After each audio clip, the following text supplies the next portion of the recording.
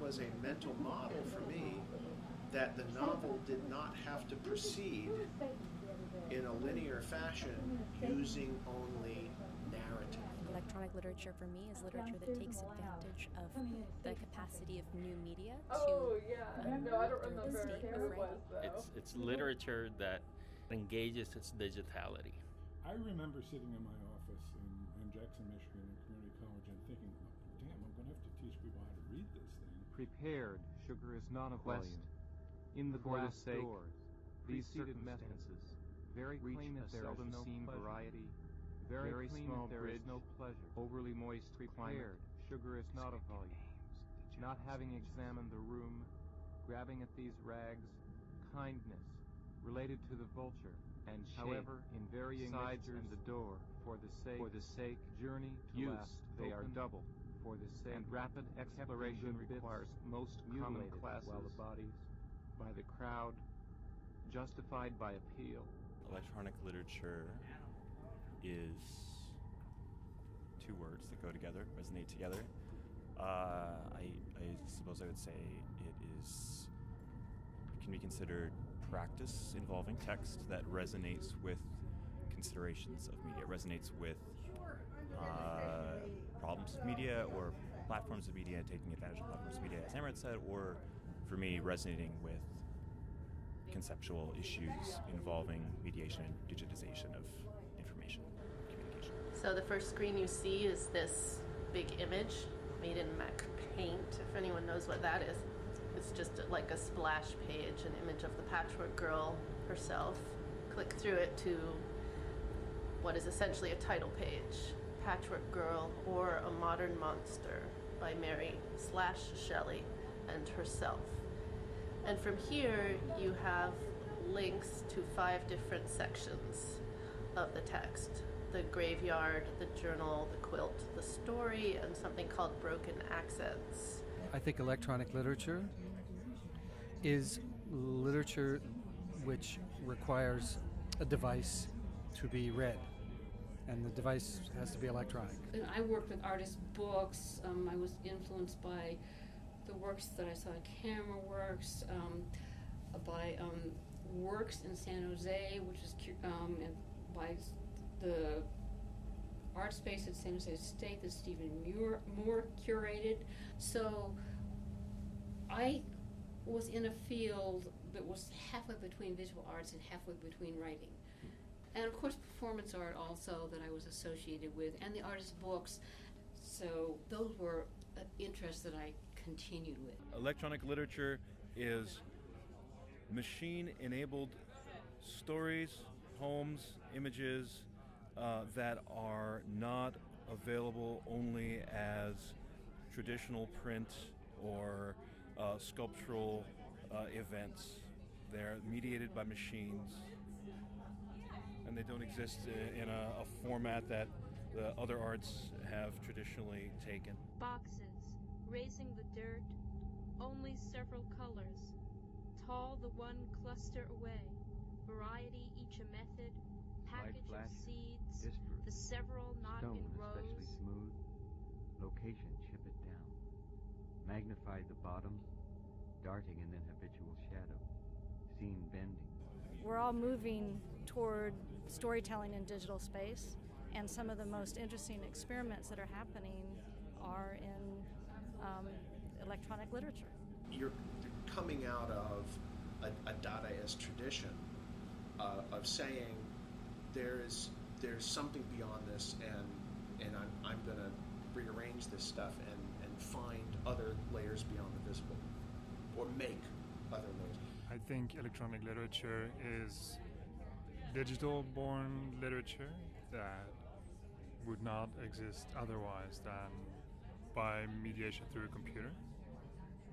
Electronic literature is the exploration of how we can tell stories with the augmentation of technology. So what technology makes possible in our storytelling palette.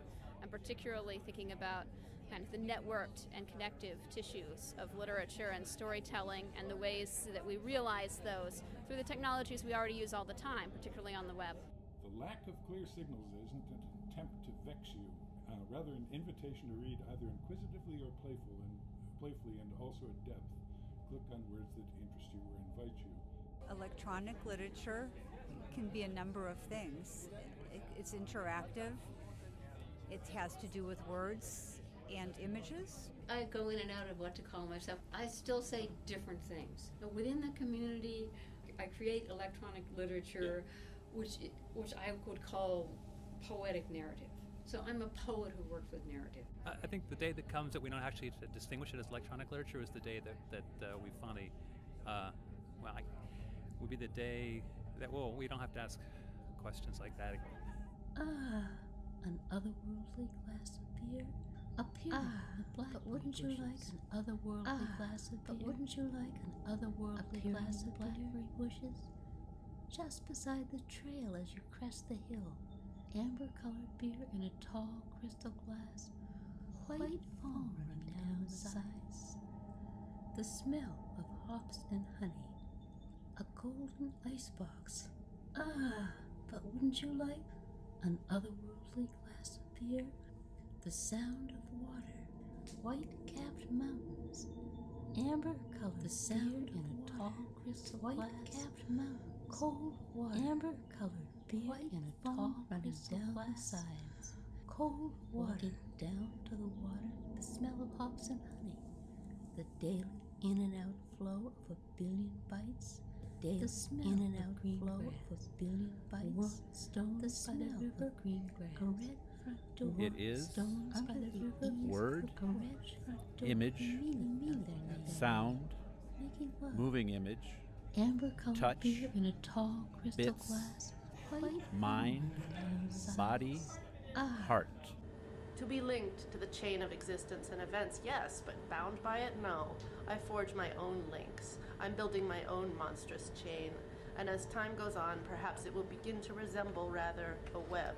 Primarily artistic work that has a strong emphasis in the literary, but cannot be divorced from its medium, which is digital, and so you can't print it. It's not like an ebook. One of the challenges I had set for me for this text was to try to write a novel that no 20th century writer could write. And the only way to do that is obviously to try to push the text itself beyond what it's possible to do. So including projective things like the Oracle, including a burrower that literally takes the text and reconfigures it in ways that cannot be predicted. And that, I think, is what Burroughs is getting at. It's that the text itself can be exploded, and that when you take those pieces and reassemble them, something new can come out that you did not even put there, that you did not know was there.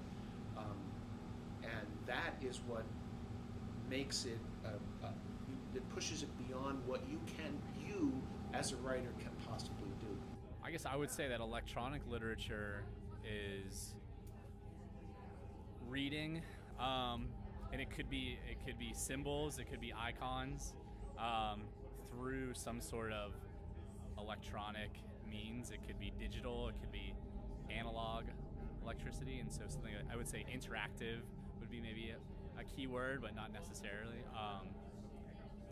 Kinetic, perhaps, or a couple of things, but I feel like it's such a broad thing, it's hard to just define. I think you just gotta be open to what's out there.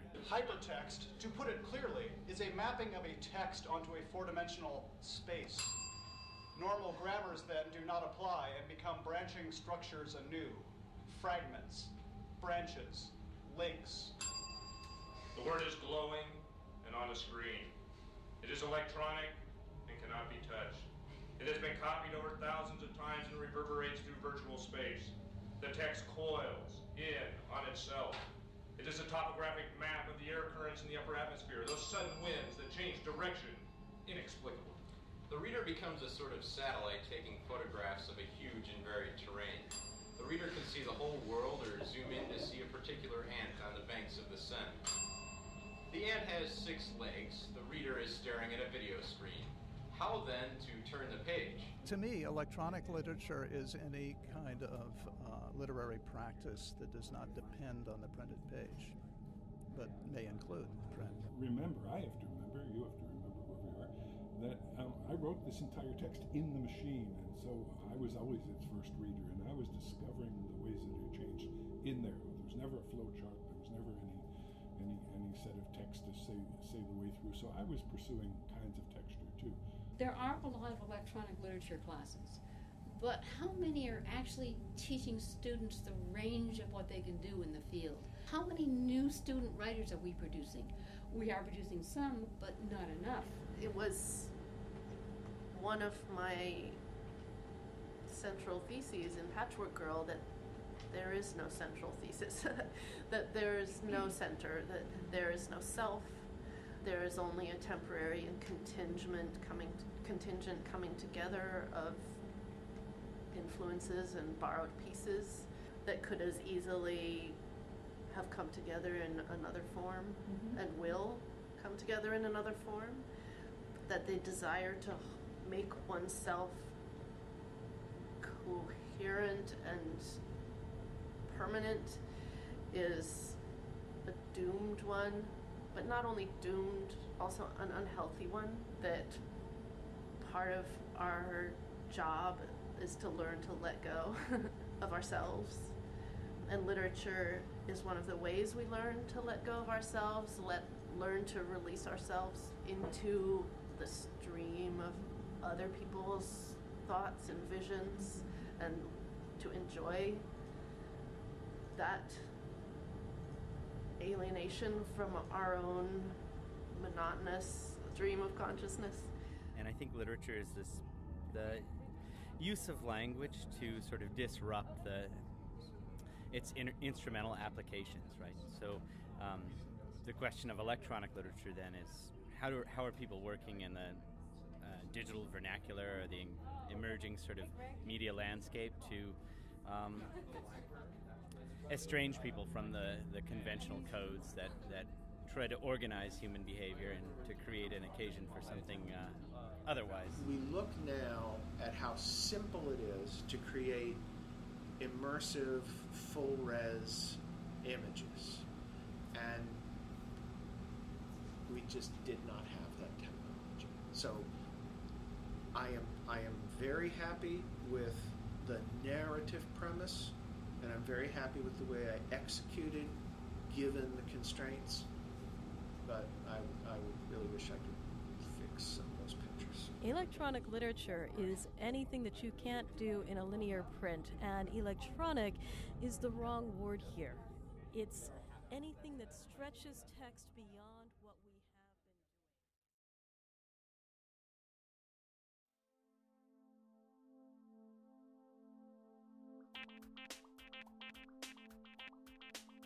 been doing. We are composing a culture with one work upon another. The Pathfinders project is a preservation project that aims to make electronic literature available for generations beyond us.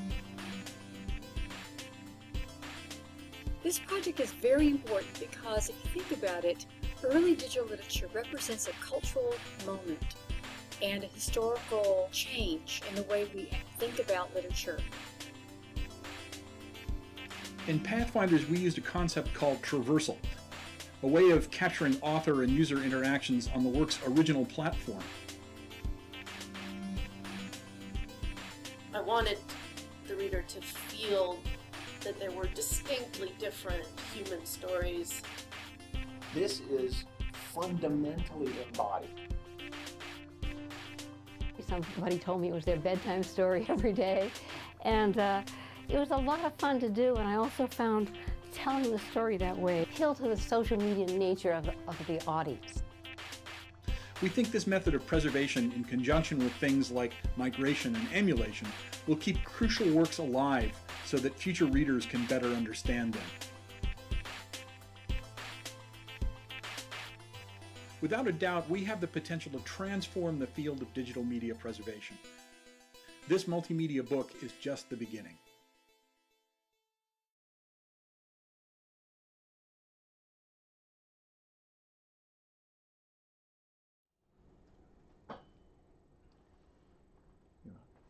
Hi everyone, thank you for joining us for a special live stream Traversal broadcast from the Electronic Literature Lab at Washington State University. Today we are performing Red Planet, Scientific and Cultural Encounters with Mars, created by Robert Markley, Harrison Higgs, Michelle Kendrick, and Helen Burgess. I am Deanie Grigar, the director of the lab and professor in the Creative Media and Digital Culture program here at the university. This event is part of the Born Digital Media Preservation series celebrating the Electronic Literature Organization's move from MIT to WSUV. It's sponsored by this university as well as WSU's Lewis E. and Stella G. Buchanan's Distinguished Professorship and the Electronic Literature Organization. If this is your first time that you've joined us, you're probably wondering what is meant by a traversal. This is a process that was developed for the Pathfinders project by Stuart Moulthrop and me, and is defined as audio and video recording of a demonstration performed on a historically appropriate platform by an author or reader of a work. Think of it as a formal playthrough for a game. This means that we're presenting Red Planet with the original copy of the DVD on the hardware and software the work would have been experienced on about the time it was released in 2001. So this means it's running on an iMac G3 that we affectionately refer to as the lampshade Mac, running on the Apple Classic Operating System 8.6. So you'll notice some quirks which we embrace fully, and the most important one is that the interface appears small on the monitor because of the ratio difference between this computer and the original. We're live streaming this traversal as well as capturing the social media content generated during the event. You're welcome to post comments and questions on Facebook and Twitter and the YouTube live chat, and we'll respond to you during the event and or during the Q&A that follows. I'd like to acknowledge my colleagues in L. This begins with Nicholas Schiller, who is the Associate Director, as well as Greg Philbrook, the Instructional and Technology Support Specialist. Also with us today are 3 of the 4 undergraduate researchers. Veronica Whitney, who's the Electronic Literature Lab's Catalog Content Specialist, Mariah Gwynn, who's the Games Research Assistant, and Katie Bowen, who's a Document Specialist. We also want to thank Helen Burgess. She's faculty from NC State who served on this faculty in the DTC program then in 2003 to 6. She flew in to Vancouver specifically to perform her work. Besides Red Planet, she also produced BioFutures, Owning Body Parts and Information and Highways of the Mind, an interactive book for iPad and from Penn Press, co-authored with Jean Hemming. Her latest work is the Routledge Research Companion to Digital Medieval Literature 2018, co-edited with Jen Boyle. She's currently preparing a digital humanities project called Intimate Fields for publication in the University of Victoria's Kits for Culture series with fellow NCSU member Margaret Simon. The link to this live stream traversal will be archived at the L website, which we will post on Facebook and Twitter for you. Our Facebook channel and Twitter hashtag are both eLit Pathfinders. Helen will perform her work for approximately around 30 minutes, and then we'll follow her performance with a Q&A. You can post your questions via any of these 3 social media networks, and we'll answer them. So let's get started. Thank you.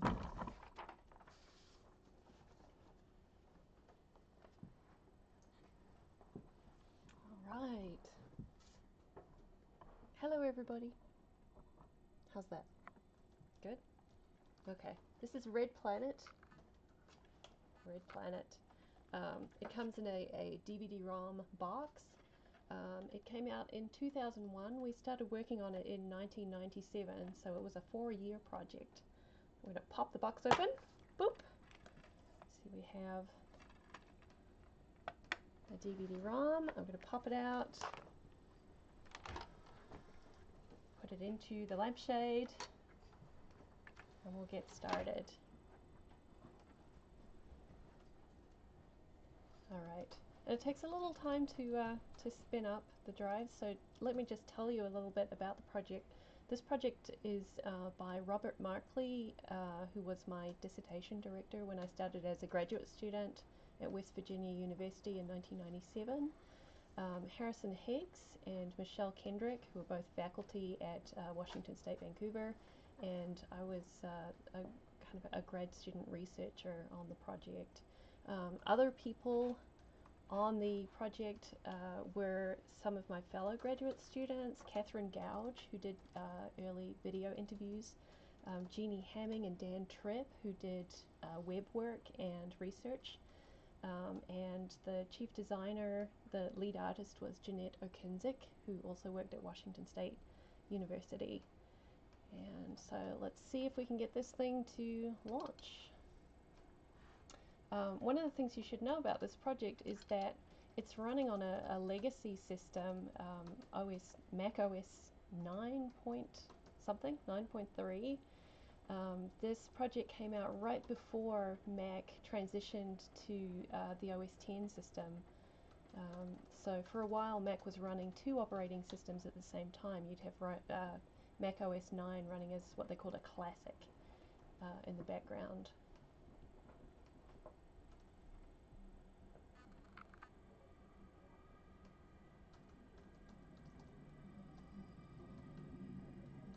We have some excellent scary sounding sound.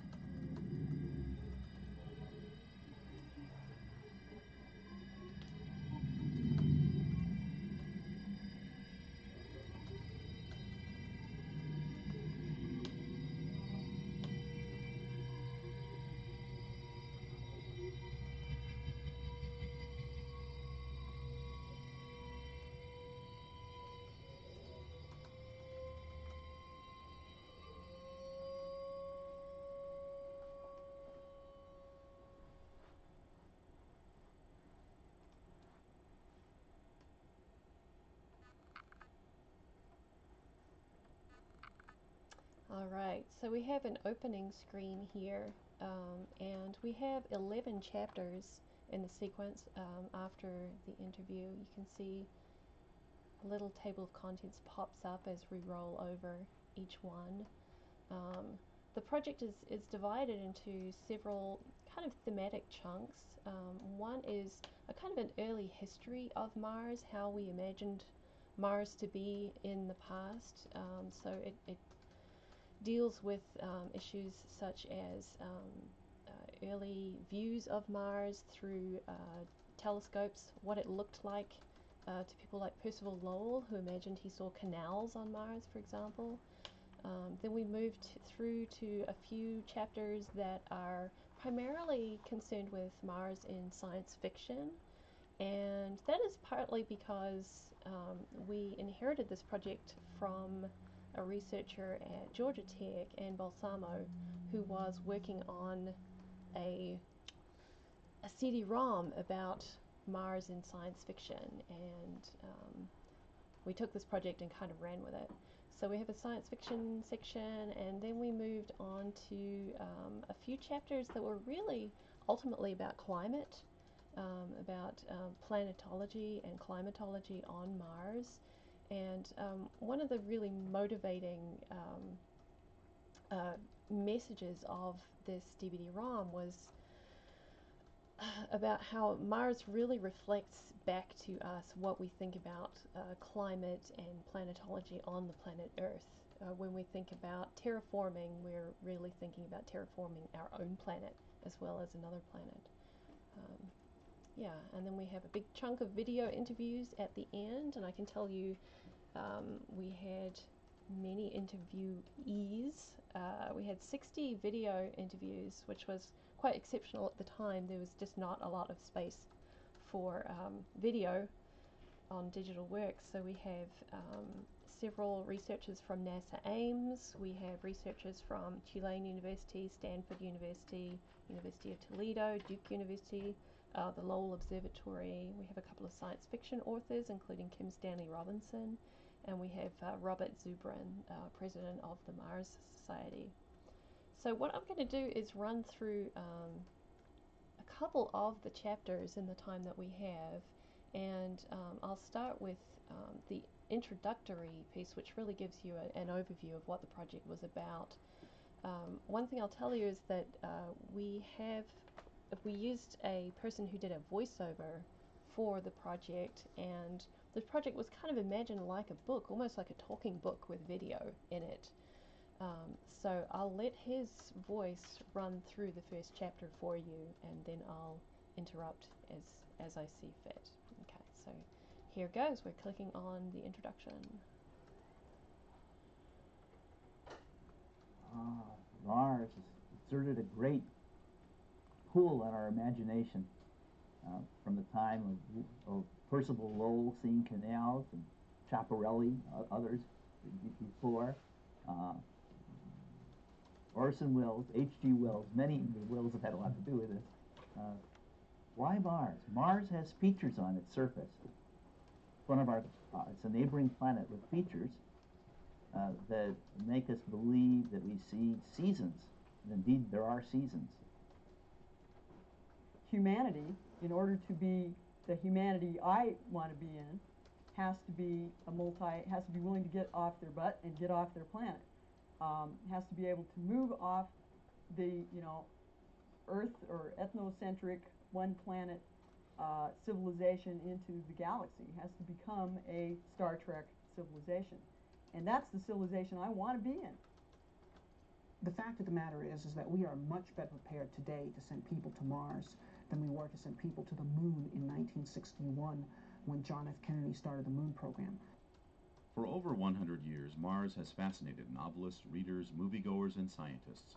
Martians have invaded the Earth in hundreds of science fiction novels and films. Thousands of scientific studies, beginning with Percival Lowell's books at the turn of the century, have sought to explain the planet's geography and climate. They have tried to imagine what life would be like on the red planet for indigenous species or future generations of human beings. Red Planet, Scientific and Cultural Encounters with Mars offers an in-depth, cross-disciplinary exploration of the significant roles that Mars has played in 19th and 20th century astronomy, literature, and speculative thought. During this multimedia title, you will listen to prominent scientists, novelists, and visionaries. You will get a sense of the wide range of responses by leading experts to the prospect of human missions to Mars early in the 21st century. Mars, you will discover, is not only an object of scientific study, but a screen on which humankind projects its hopes for the future of civilization and its fears of ecological devastation on Earth.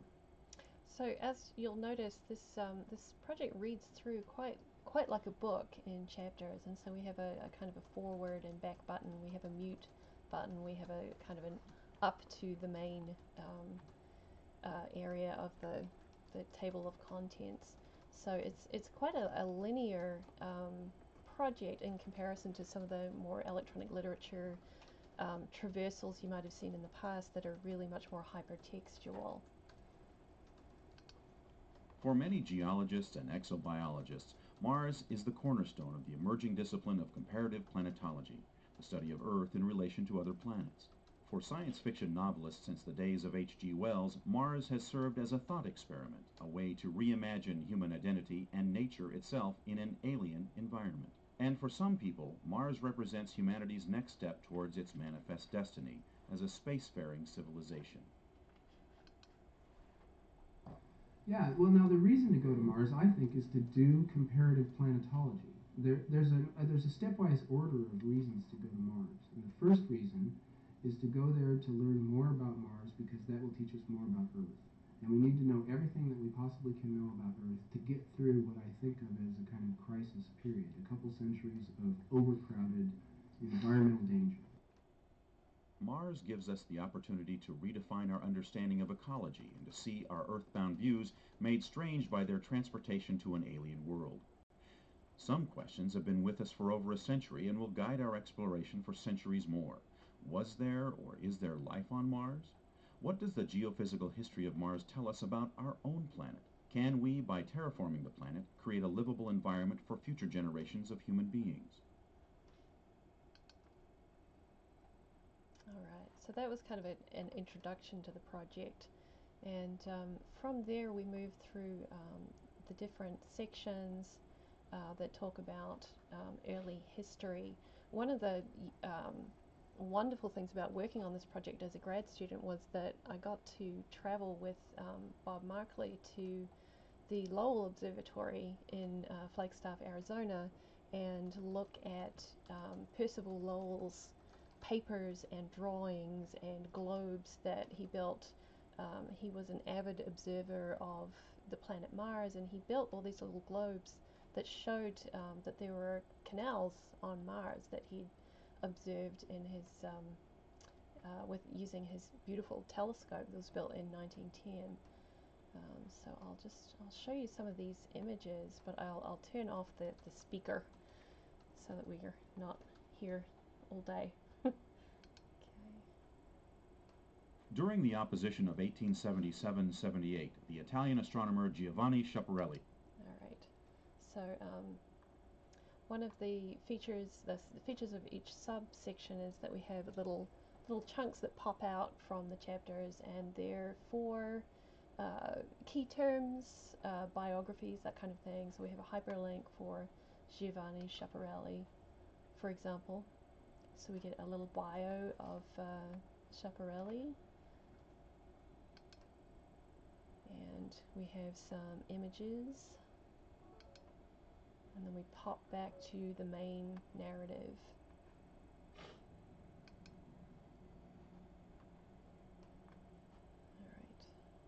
Although Schiaparelli was noted as a skilled planetary observer, many of his contemporaries reserved judgment about the straight lines he had drawn on the Martian surface. In his comprehensive history, The Planet Mars, 1892, the French astronomer Camille Flammarion surveyed all the published observations of the planet since the 17th century and reproduced many of his predecessors' sketches. Flammarion felt uneasy about the question of the canals. He conceded that Schiaparelli had seen something, but was hesitant to accept his colleague's complex, geometrically precise system of waterways as a demonstrated fact. I think one of the things that strikes me about this section is we were really looking at this idea of humans wanting desperately to believe that there was life out there, and specifically life on Mars, and they really did believe that that you could see seasons on Mars, and Mars does have seasons. It has dust storms that move through according to planetary cycles, but people like Lowell and Schiaparelli believed that what they were seeing with the dust storms were actually blooms of vegetation happening on Mars. So there was life there, there were forests, everything was happening, which I just think is kind of amazing. And so we have these beautiful diagrams. So Percival Lowell went to Flagstaff, Arizona in 1894. He set up an entire observatory. He was incredibly rich, and so you could do that kind of thing.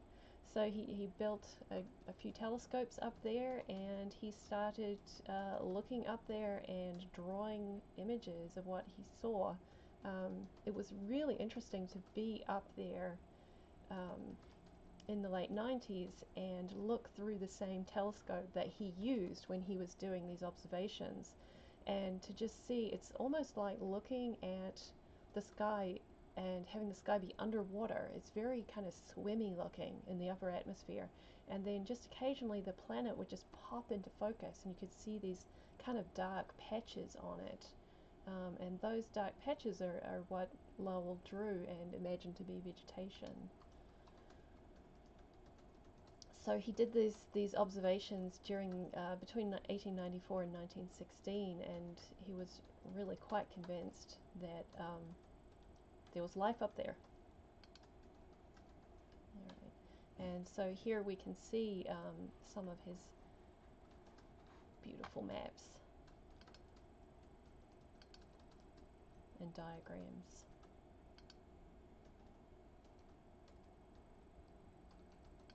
Lowell's description of a Martian climate with deserts, oases, and canals marks an early step in the sciences of comparative planetology. However fanciful his conclusions may seem a century later, they were part of a coherent and influential theory of the solar system. Taking his cue from the rhetoric of Darwinian evolution, Lowell argued that all planets, including Earth, eventually decline as a result of inevitable processes. Over eons, planets lose their water and atmosphere to the vacuum of space and decline to a desiccated old age. One of the other interesting things about being in Arizona to see this was that you could go outside and go for a drive half an hour in any direction, and you'd be in the desert, and it's red, and it just looks like Mars. So there was this kind of interesting fit between Lowell's imagination of maybe a planet that was slowly losing its water with deserts, and the desert that the observatory was located in. What's we got here? Yeah. Okay. He wrote a bunch of books about this, as one should. And we have photographic plates from the observatory. As you can see, they were mapped against diagrams claiming to prove that there were canals on Mars. There's the observatory. Alright, we'll pop out of that for a second. Alright. So from these early view chapters, we move into the kind of science fiction-y section of the project. And so we start out with War of the Worlds and H.G. Wells, and some radio broadcasts, and then we move into kind of a section on utopians on Mars. There's a lot of Russian literature about Mars, colonizing Mars, aliens on Mars, pulp fiction, all that kind of good stuff. So we'll roll through one of the chapters here, see what that looks like. Mars has played a unique role in science fiction since the late 19th century. War of the Worlds may be the best-known novel about invading Martians, but other writers, from the German philosopher Kurt Laswitz in 1897 to Edgar Rice Burroughs, who wrote 11 Mars novels between 1913 and 1944, to Kim Stanley Robinson in the 1990s, have used the Red Planet as a way to explore the political, economic, and ecological implications of social change. In important ways, Lowell's vision of a dying planet has shaped what writers could imagine, and what their readers expect about a fictional Mars. On the Red Planet, humans confront the consequences of ecological devastation, sparse resources, vast stretches of desert, and thin or unbreathable air. Removed from epic tales of time travel and interstellar adventure, science fiction on Mars depicts the planet as both a setting for adventures and an implacable adversary. For many writers, Mars became a special case within the traditions of science fiction. It was not a hypothetical world in the far reaches of a distant galaxy, but, with the exception of Venus, our closest planetary neighbor. And unlike cloud-shrouded Venus, Mars was visually accessible. By reading evolutionary laws into the natural history of the solar system, astronomers and science fiction writers followed Lowell in seeing Mars as an older, decrepit version of Earth. In contrast, Venus was supposedly at an earlier, more primitive stage in its evolution. Venus was our past, Mars our more fascinating future. For novelists from Lee Brackett to Philip K. Dick, even primitive Martians were the descendants of a master race of canal builders. On Mars, readers confronted a dying planet and an enervated civilization, the dark underside of our faith in scientific progress. After Schiaparelli's announcement, fiction writers seized on the Red Planet as a site for utopian speculation and an exotic setting for adventure. In 1880, Percy Gregg's Across the Zodiac became the first modern novel to send a man to a Mars inhabited by a technologically advanced civilization. His Martians live in a technotopia where manual labor is performed by semi-intelligent animals and electricity provides everything from telegraphic services to transportation. His human narrator learns, however, that progress has a price. The Martians are materialists and corrupt, and Gregg celebrates the spiritual values of a small religious sect and the soldierly honor of his hero. Perhaps in response to Gregg's conservative morality tale, the American novelists Alice Ingerfritz Jones and Ella Merchant made Mars the setting for their feminist utopia, a parallel unveiled in 1893. By 1905, Edwin Arnold, in Lieutenant Gulliver Jones, could cash in on Mars mania simply by whisking his hero to the Red Planet on a magic carpet, then strutting him through adventures on a very Earth-like planet. But, as H.G. Wells had demonstrated, science fiction could also serve as an important vehicle for social and political criticism, philosophical inquiry, and literary experimentation. Lowell's emphasis on the organizational complexity of his planet-wide system of canals inspired Kurt Laswitz in On Two Planets, 1897, and the Russian physician and revolutionary agitator Alexander Bogdanov in Red Star, 1908, to depict Mars as the home of advanced civilizations that had conquered both social problems and a hostile Martian nature. Lowell's idea that that Mars is inhabited by this noble, technologically advanced race staving off ecological disaster was right before all sorts of great romantic fiction, Edgar Rice Burroughs being a good example. And of course, we right away started projecting all sorts of hopes and fears of our species on these putative Martians with War of the Worlds on the other side of that coin. But even after Lowell's death and the idea that Mars is inhabited by this super race was largely dissipated, at least in the scientific community, the idea of Mars as an intriguing place to visit in its own right continued to find champions in the science fiction field. Arthur Clarke wrote, in fact, his very first full-length novel entitled The Sands of Mars. I think it was published in 1951. It was a very serious, it was one of the very first serious attempts to describe a more or less modern Mars and how you would really get there with real technology and what Mars' real physical environment was like, and still an interesting adventure takes place within this environment. And I think that was the harbinger of a whole series of novels in which the blue, green, red Mars trilogy is a direct linear descendant of, that we see people really going to a real Mars, real as scientists allow us to understand it at any given moment, and on this real environment, action, adventures, and romance take place. In different ways, both Laswitz and Bogdanov envisioned the contact between Martians and Earthlings as a way to dramatize the shortcomings of European society at the turn of the century. Both novelists had their heroes fall in love with beautiful Martian women as a way of exploring the psychological and emotional significance of European encounters with superior societies, and both utopian novels proved influential. Bogdanov's Socialist Technotopia became a staple of early Soviet science fiction after the Russian Revolution of 1917, although its author had been attacked by Lenin. In the Soviet Union, Red Star was replaced in public consciousness by Alexei Tolstoy's wildly popular Aelita, 1922. The novel makes little effort at scientific plausibility. The hero, Engineer Loss, builds a spacecraft in a garage, and he and his compatriot Gusev journey to Mars in less than a day. There they discover the contrasts of Lowell's dying planet, both the dead landscape of a destroyed planet and civilized regions intersected by full canals covered with orange groves of vegetation and canary meadows. So I'll pop through here and just point out we were fortunate to get access to a few early films that we were able to clear rights to add to the DVD-ROM, and one of these is 1924's Aelita, which has a beautiful kind of melodramatic piano soundtrack. So we put in several clips here that you can kind of click through. This is one of my favorites. Earthman meets Mars woman.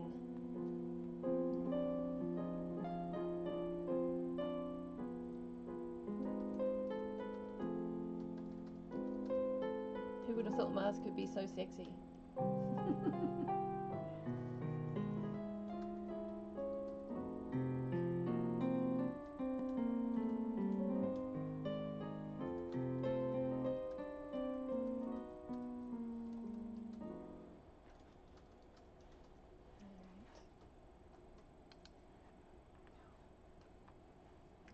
Then we move on to a discussion of Edgar Rice Burroughs' novels. If you saw John Carter in the last decade, you'll know these stories. I want to roll through here a little bit. So we have some descriptions of John Carter, more John Carter, and we talk about Isaac Asimov, Ray Bradbury, Philip K. Dick. This came to mind last week when Falcon Heavy went into space rather spectacularly and launched the cherry red Tesla with a little tiny rocket man in there, and a thumb drive containing a copy of Asimov's Foundation, I think it was, into space. So even if no one else is thinking about Mars anymore, Elon Musk clearly is. So go Elon. Okay. Alright, what else have we got here? Okay. more science fiction. There's a lot of science fiction here. I want to rush through some of this just because we don't have a lot of time to go through it. Robert Heinlein, Stranger in a Strange Land, War of the World. Okay, this is another film that we got the rights to reproduce clips from. This is 1950s rocket ship XM, which is a lot of dudes kind of tramping across Mars and having an adventure here. It's very red. Let's have a look.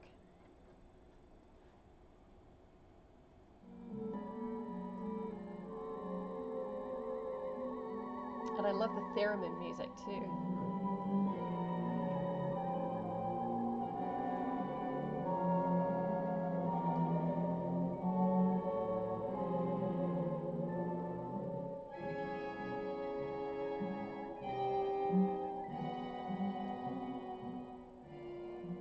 Look at the rock formations ahead. Notice the abundant coloration? Green, orange, yellow, black. A sign of tremendous mineralization. Manganese, copper, nickel, pitch blende. Immense deposits of pitch blende. You figure on staking out a claim here? Or just making sure we can find our way back?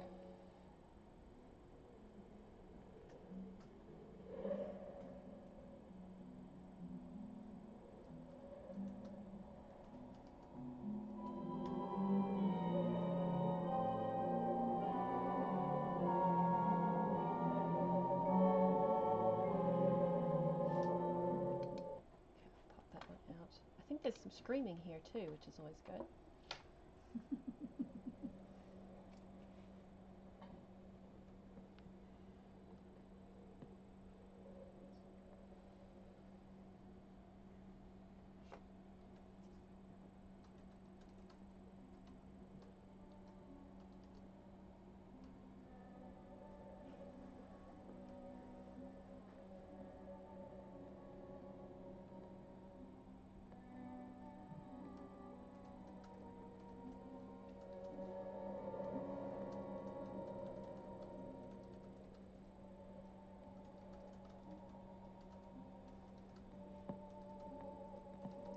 That's too tense for me. Let's keep going. The message here in this section is really that Mars has always been about our future. And when we look at narratives about Mars, we're really imagining how we want our future to be, or imagining how we fear our future to be. And this is how it's kind of come to populate science fiction. Okay, end up with okay, deck. All right. And here we have one of the features of the DVD-ROM is that we pepper it with interviews from different scholars. And so here we have Catherine Hales, who's putting on her science fiction criticism hat as an interviewee.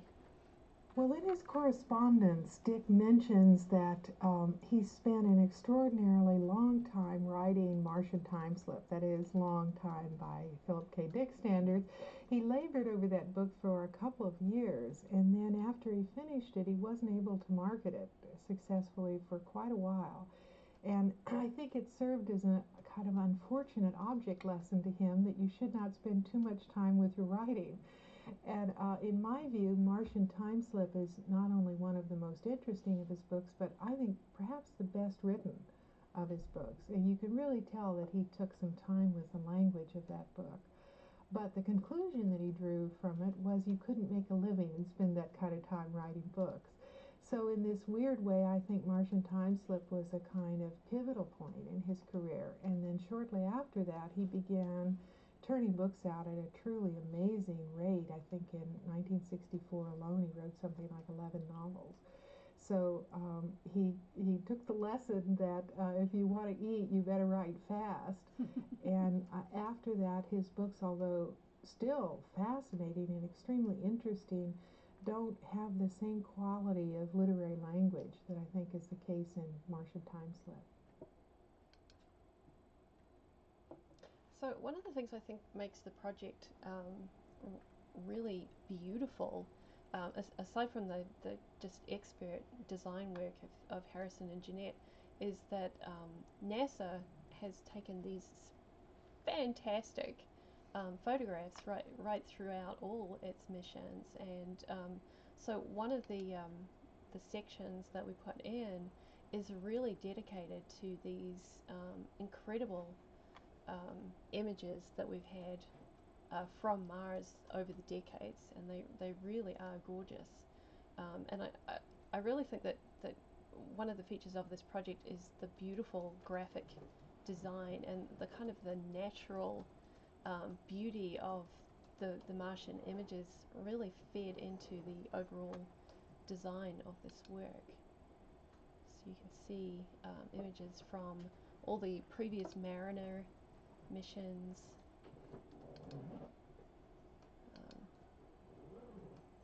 They really are very, very beautiful. And you get this kind of marquee, just red that pervades the project. Rich and beautiful.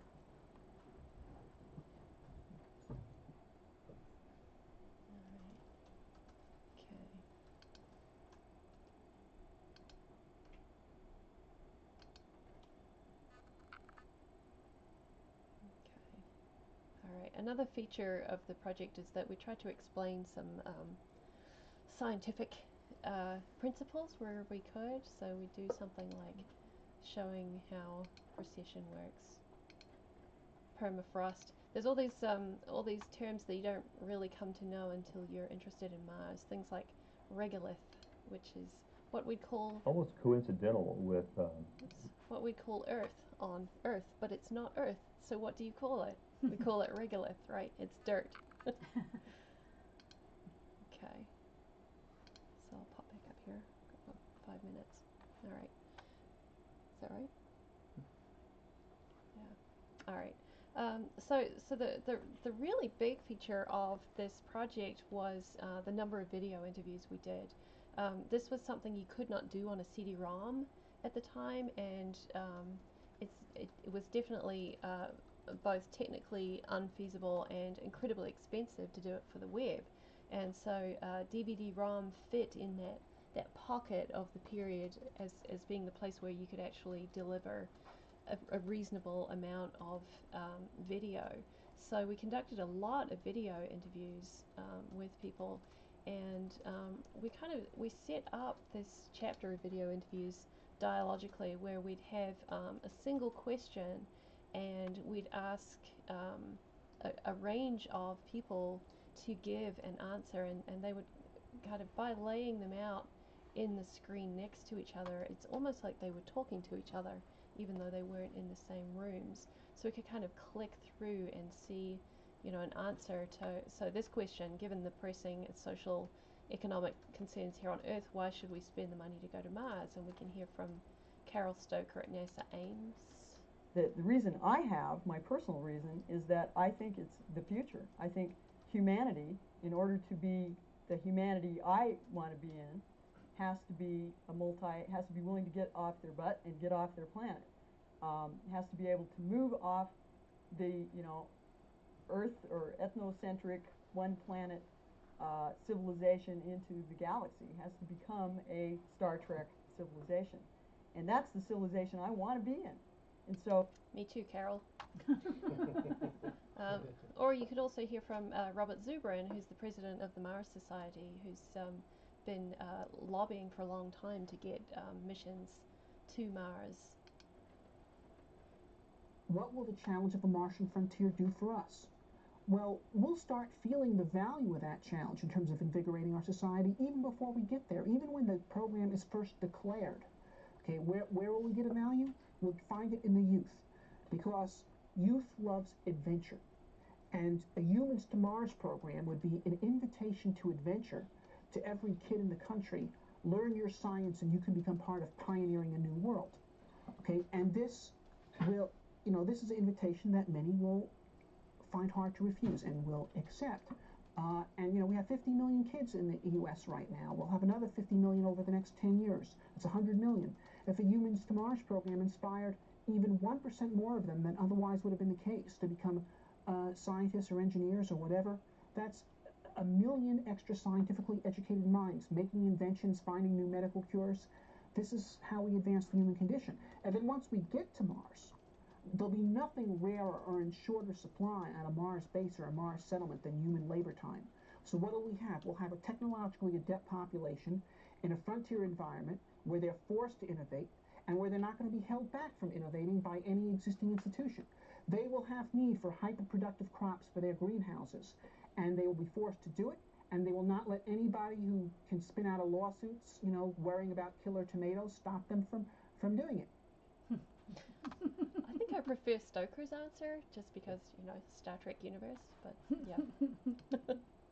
All right. So we have a whole sequence of, you know, 60 plus videos of just people talking through what it means to go to Mars, how can we do it, is there life on Mars. It's interesting to watch how this video has aged.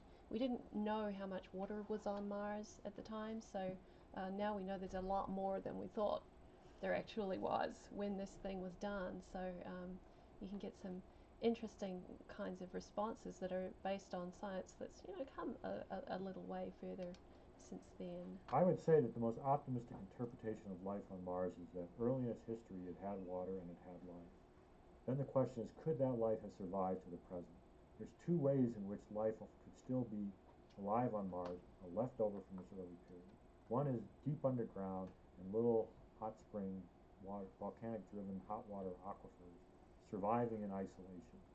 And the other is frozen in the permafrost, dormant, still alive, but dormant. Unfortunately, when I look at both of these reservoirs, potential reservoirs or refugia for life, critically, I'm forced to conclude that they're unlikely.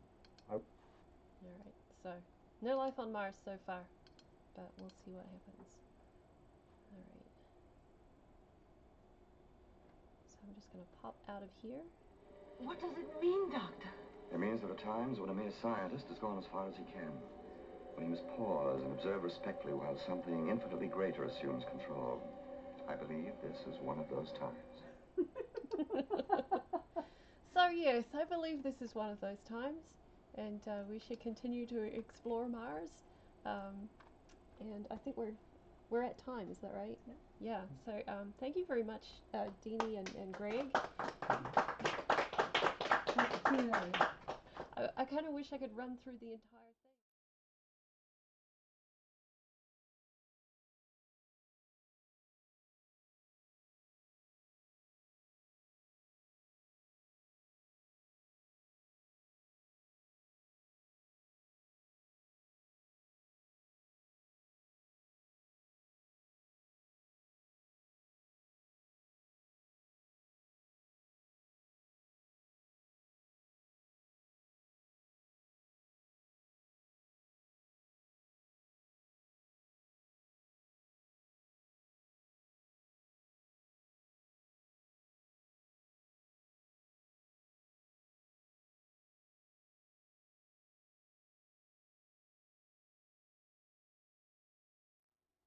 About the interface, about the work, anything you want to ask. Will this ever be converted into an online platform? Oh, that's a great question. I think we'd have to go back through and capture the entire thing. Maybe do screen capture to run it like that. We still have all the videos. So this was done in Macromedia Director before it became Adobe, before it became extinct. And one of the good things about it is that although the director files are binaries and so they can't really be played outside the player, at the very least all the video are like external, what they call cast members, so they're linked to rather than being inside the binary. And so we still have all the videos, which is good, so we could reproduce some of that work, and I think we could probably just do, you know, literal like screen snaps of every screen and put them online and do it. The question is, who's going to do it? right? And where do you get the rights? Because where do you get the rights? Yeah, University of Pennsylvania owns it. Yeah, so we could possibly get the rights back from Penn, and then the question is, could we still have the rights to Rocket Ship XM and Alita, and the other one that I didn't show on here was Devil Girl from Mars. We paid for permissions, but this was at a time before streaming, right? So nobody was expecting to make any money off this stuff, and so I kind of wonder whether we could get the rights to the streaming video, like the fictional video now, and the images. That's a good question that I don't have the answer to. That's okay. That's a challenge. Yeah, it is a challenge. Yeah. Now you had a question. Yeah, the chat was talking about science fiction and other fiction that had come out since this about Mars. Is there anything that you would add off the top of your head? Well, I think everything Kim Stanley Robinson has done since is really exploring that same idea.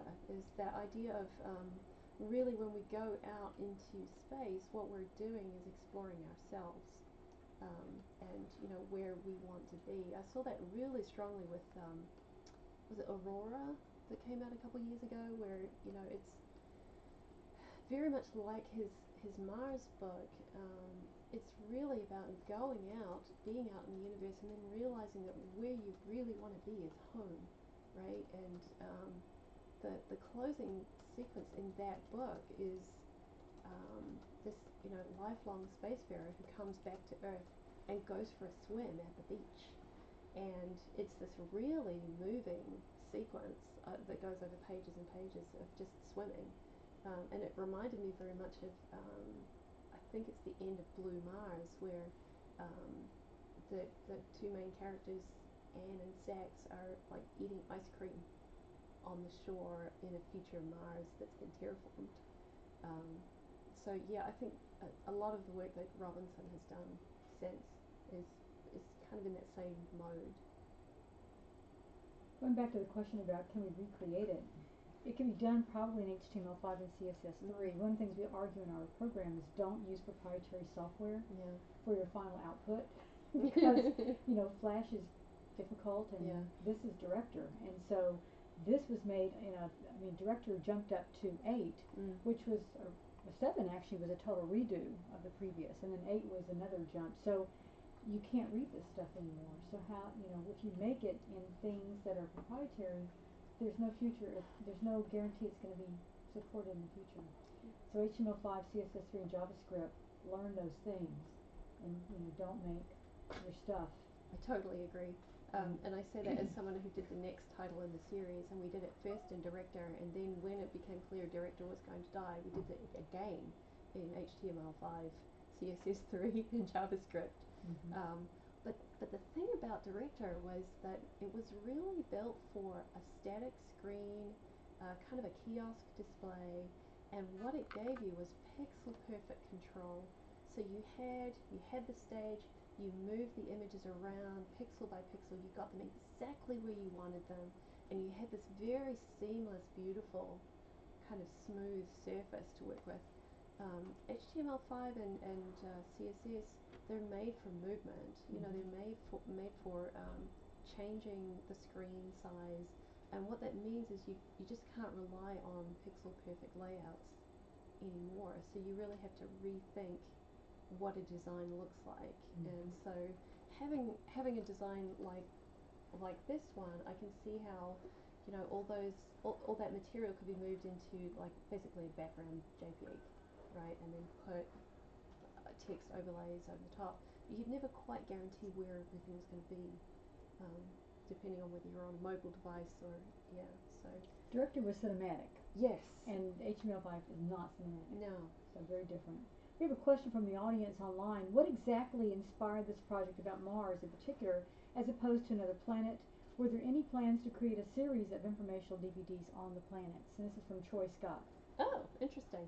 I don't know for sure whether there weren't plans from us to do the next one. The next one we were going to work on was actually one about gravity. I think this was because Bob was an early modern scholar, and he was interested in the scientists of that period. The answer to the Mars question is that Mars is the planet that's most like our planet, and it's the one that we've used to think through our own understandings of ecology and science and our place in the solar system. Venus, you kind of get there and melt pretty much. Many of the other planets don't even have surfaces. But Mars is something you can almost imagine surviving on. If you can stay warm and get oxygen, you've got a decent chance of maybe being there. I loved seeing The Martian when it came to this big screen, because it was everything I'd imagined. There's just kind of a little pod on Mars and somebody trying to grow potatoes and having to deal with that thing. It was, so Mars, because it's most like us. Yep. Yeah. Other questions? So one of the things I think is interesting to think about is that, she's here, she's a new media scholar, she works in medieval, or had worked in medieval, still works in medieval. How do you get this kind of background? What is this called for people in our field? How do you describe this? And I would say a lot of folks working on this project were part of the Society for Literature, Science, Society for Science, Literature, and the Arts, so SALSA. Yeah. So there's these little pockets of areas where you can study.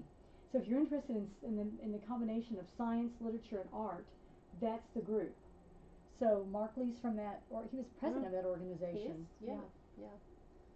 So that was when I came to the US as a grad student. That was the very first conference I ever went to was SALSA, or they called it SLS at the time, Science Society for Literature and Science.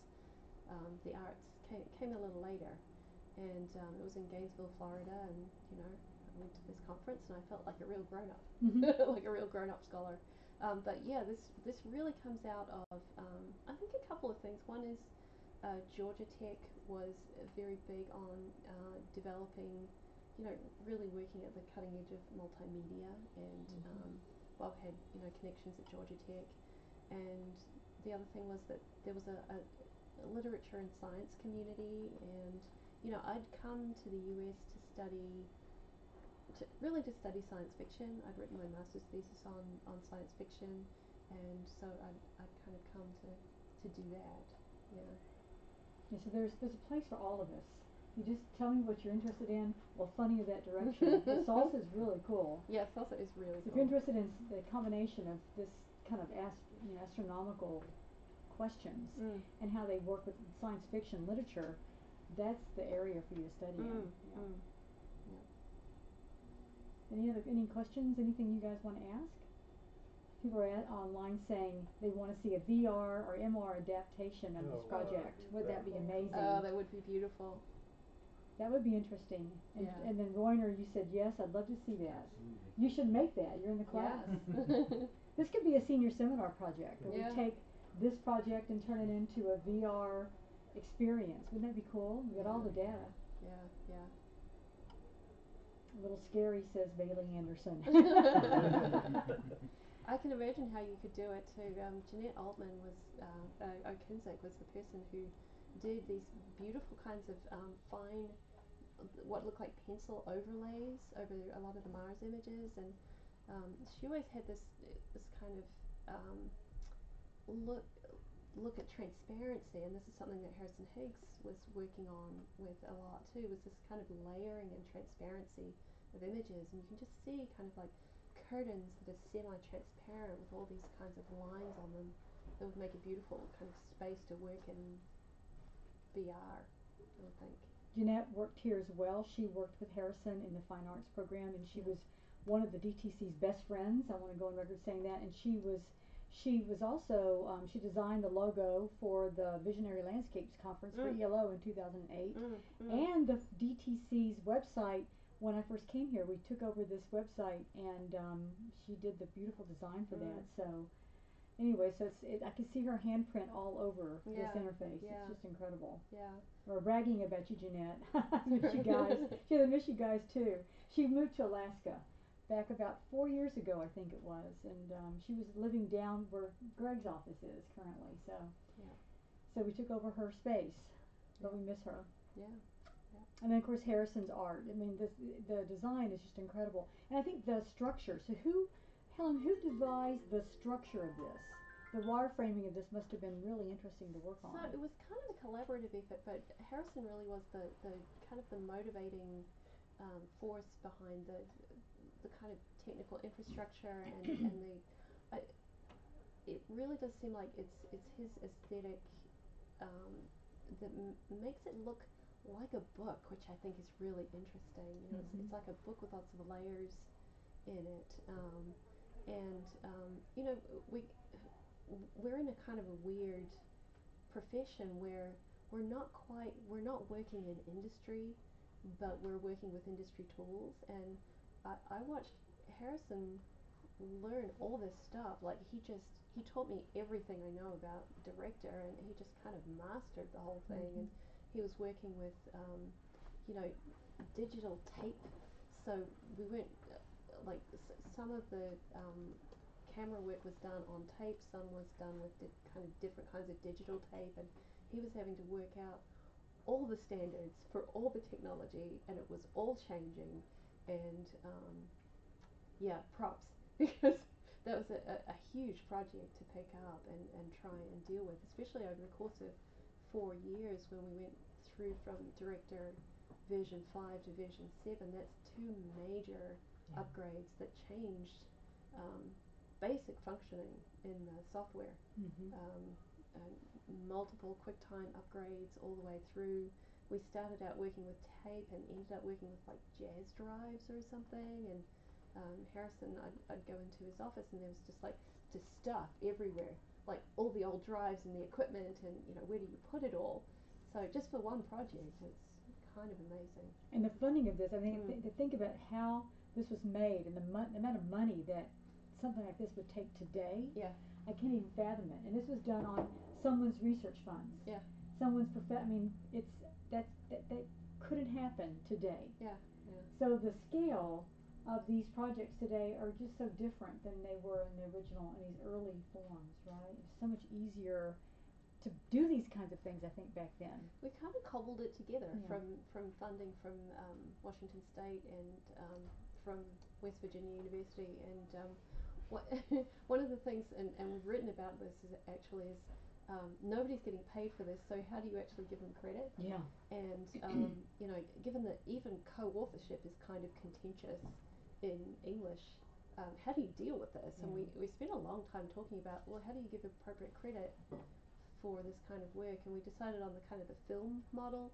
So there's a whole section in here that's just credits for various people who worked on the project. And it's yeah, and that's also part of the reason that we tried to keep it kind of scholarly in focus, is so that the scholars on the project could actually get credit for this. Because credit only goes so far on pedagogical projects. Yeah, Michelle Kendrick, when she went up for tenure, you said she printed this out. She was required to print it out. Print this out for the English department to show that it was really bookish. Yeah. And this is the stuff you have to do to keep your jobs. Yeah. It's crazy. Things have changed and gotten a little bit better. We didn't have to print out Pathfinders. That was a good thing. Yeah. But boy, that was, I mean, 2003, yeah, she had to print that out. Yeah, we had a little giggle about how we were going to print out video. So it didn't happen. Yeah, when I went up for tenure in 2001, my tenure files were like huge because I had to print out websites. You know, and then show links to websites. Like, say, here's this website with 6 links, so here's all the pages that go with those links. It was insane. So, yeah. We have time for one more question before we close, because some of you have to get to class. Any other questions you want to ask? Yes, please. Just about Mars. I know the sun is like expanding slowly over millions of years. I mean, is this going to lead to the ice caps on Mars melting and more of like, I mean, it's so far away. I mean, do we put the funding towards thinking that far in the future? No. That's interesting. Well, I mean, you know, it'll hit us first. I I mean, yeah, so we yeah. have somewhere to go.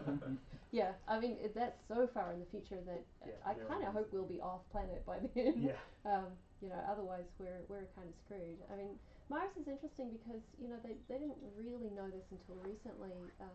Even the people on this project were talking about how stuff just blew away, and that turns out to be true. The thing that was holding Martian atmosphere in has to do with the magnetic fields that it has, and you know if you don't really have a strong magnetic field, stuff doesn't stick around. It just kind of, you know, yeah. So and gravity is our friend. Yeah, gravity is our friend, and our beautiful iron core that creates our beautiful magnetic field is protecting us. So.